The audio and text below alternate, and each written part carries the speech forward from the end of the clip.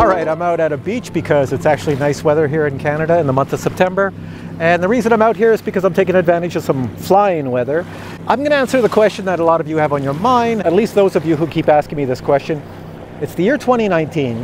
The AUTEL EVO came out on June of the year 2018. And people are wondering, is it still relevant in 2019? Like, is this a drone you should even consider buying?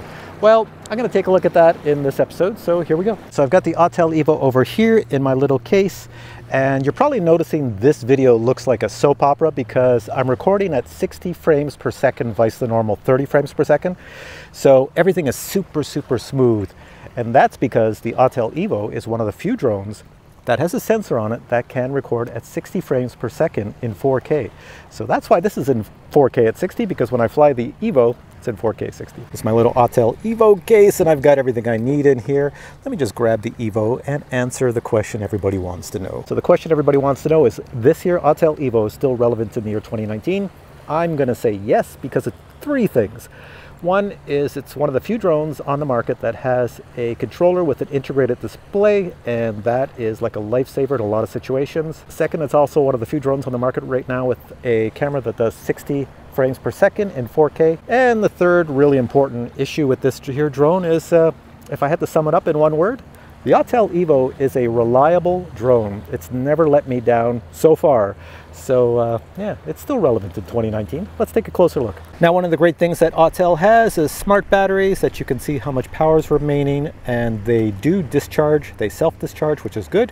Not every company has that. The controller, as I mentioned, has its own display right here. It's not a big display, but you can fly it without a cell phone, and everything seems to work quite well, and it's got good range. The only odd thing with this controller would be on the back. These buttons over here, A and B, those ones there, they are easy to touch with your hands, and I constantly hit them. That's the only thing I don't like with the controller. Now I'm just going to show you how bright the controller is. So say I didn't have a cell phone with me and I wanted to go flying. I've got my foot over here, I've got my EVO here, so I'm going to put the camera down there and bring the controller over here. I don't know if you'll be able to see it. I'll power it on. And it's going to come to life, and we should see some colors on the screen. I can't really see what's being recorded, but I'm just going to assume I've got it in the image. So power up, and then I'm going to put it into display mode as if I didn't have my cell phone and I was just going to use this screen to fly. So it's ready to fly. So there's a button on the, I think it's this right over here on the side. It says DISP. I hit that, and I should see, there we go. So now I'm seeing what my AUTEL EVO sees. So can you see that? Hopefully you can see that really well. And it's quite bright out here, and you can still see that display. You know, before the AUTEL EVO came out, I was one of those guys saying that's never going to be bright enough for a pilot, but yeah, it's bright enough for me. There we go. All right, let's set this up really quick. I'll tell you a little bit about the AUTEL EVO. Now, when this came out, everybody was pretty excited, and they really wanted a model that AUTEL showed with a 1-inch sensor. Well, I hate to tell you guys, I don't think the 1-inch sensor for the AUTEL EVO is ever coming, but I think since AUTEL is a pretty small company and they only sell this in the US, I think since they're a small company and they're a little slow at manufacturing new items, I think what you're going to see is an AUTEL EVO Mini, maybe in the year 2020. You know, a smaller version, less costly, but it'll be an AUTEL EVO with, you know, I guess a few enhancements. One thing I was kind of concerned about when I first got the EVO was the gimbal. Look at it, it just bounces all over. It makes that terrible noise like it's going to fall apart. But I've had it out in the cold, in the summer heat, bounced it around all sorts of ways. No, it's pretty solid. It doesn't get damaged in any way. Put a new battery in. There we are. The flight time on the EVO is pretty good as well. I think it's, I'm usually getting about 25 minutes of flight time with this here baby. Power this on and power my controller on. So I guess the big question on making a drone relevant is, AUTEL, you've had a year to make this drone, you know, enhance it, make it better, update the software, make accessories. So let's start off with that. Accessories, I do have the charging hub, which allows you to charge 4 of these batteries.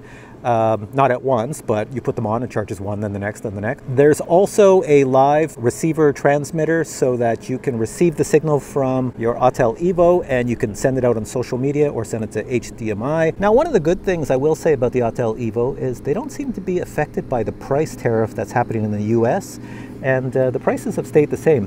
Which brings me to another point. Usually a drone that is a year old and hasn't change too much, the competition will usually cause the price to go down. But the AUTEL EVO hasn't gone down in price. It's still pretty much the same price for what you get. Although around Black Friday, the prices are outstanding for the AUTEL EVO. So if you're thinking of buying one and you want to wait until Black Friday, you're going to get a great deal. Now, when the EVO first came out, it had a problem with the gimbal. Remember that gimbal? It couldn't get horizon correctly. The horizon was always tilted like sideways. But AUTEL's fixed that, and it works perfect. And yes, we can't avoid the elephant in the room. Yes, it is a copy of the Mavic Pro. This here AUTEL EVO is a copy of the Mavic Pro. No matter if you're an AUTEL EVO fan, you want to deny it. Nope, that's a Mavic Pro. So AUTEL basically looked at the Mavic Pro, saw that it's making a lot of money and that was the future, and they made the AUTEL EVO.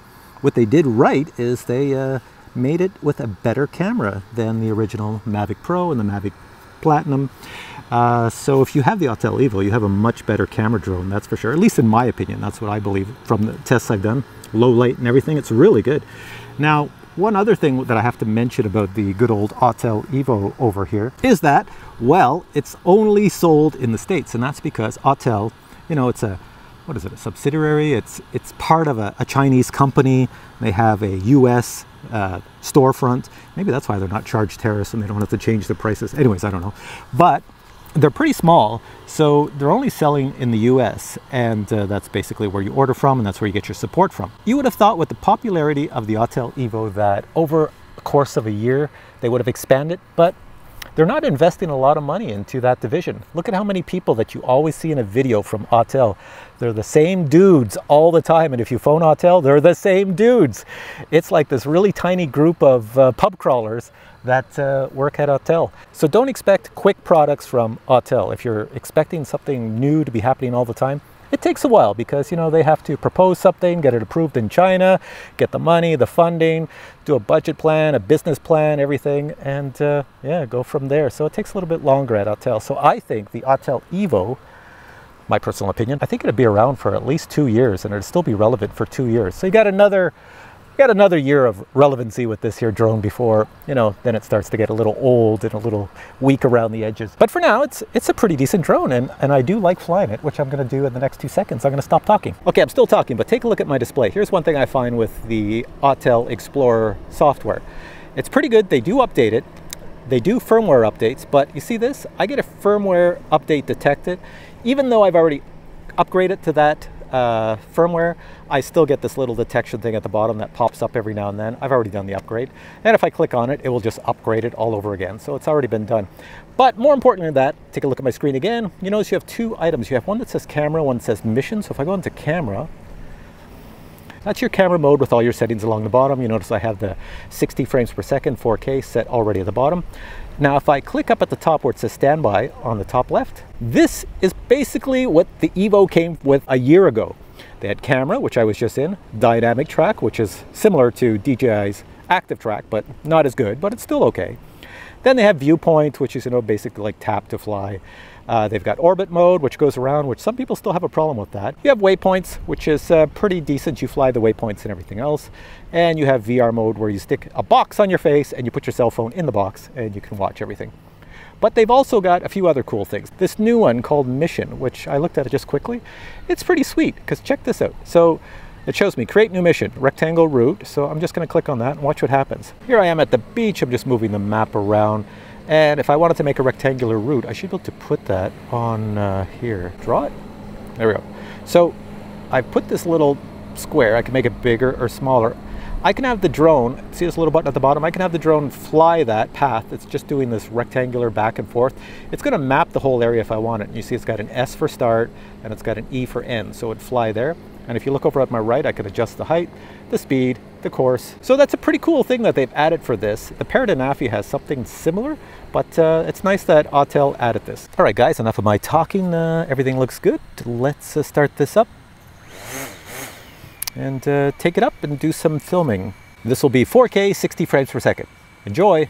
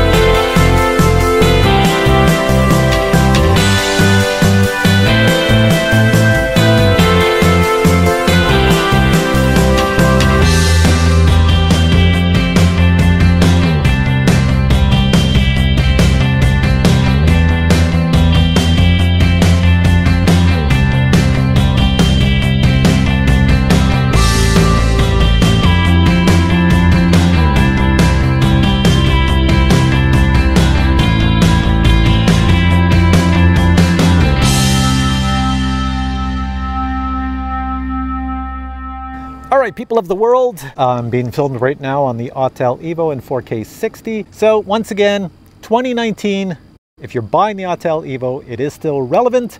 It's still a good buy.